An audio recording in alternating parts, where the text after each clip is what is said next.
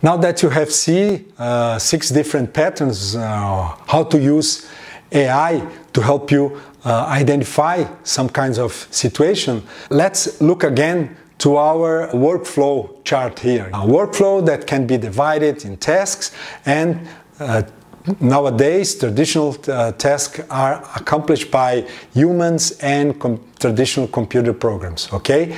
And we see that we can maybe find some important task or some parts of your workflow that we can replace parts of human jobs or parts of traditional programming, or even do better than the current workflow is doing in our process with mixing AI modules in the beginning. AI to accomplish the human-machine interaction, AI to generate, for example, a report at the end, AI to recognize documents, images in the middle of your workflow, AI to predict maybe if your stock is going low, to predict new trends in the market, AI to help you figure out, to discover new patterns of use of your products and create new segments and prepare a new ad campaign.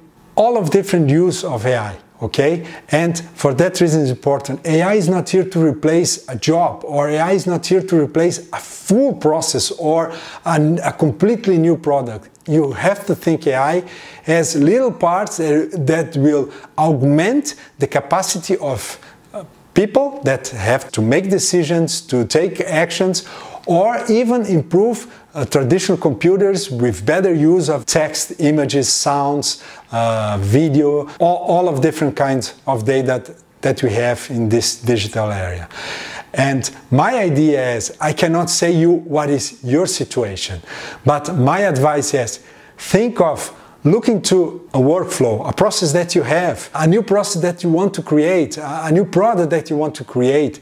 Use this lens of kinds of patterns of AI and see if you can apply in this lens with patterns like automation, generation, human-machine interaction, recognition, discovery, prediction, and see if you can find a situation that is applied for your case. Something that you think that if you apply AI to that situation, at the end, you will get the value.